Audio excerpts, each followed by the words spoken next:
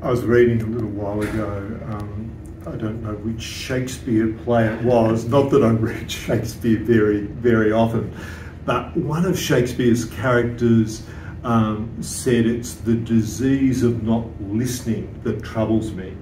And to me, it's about listening, truly listening, yes.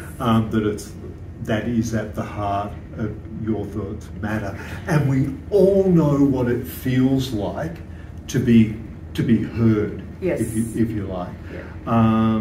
And when we're truly heard, we feel more comfortable. We are more likely to ask questions. We're more likely to adhere to instructions and be compliant.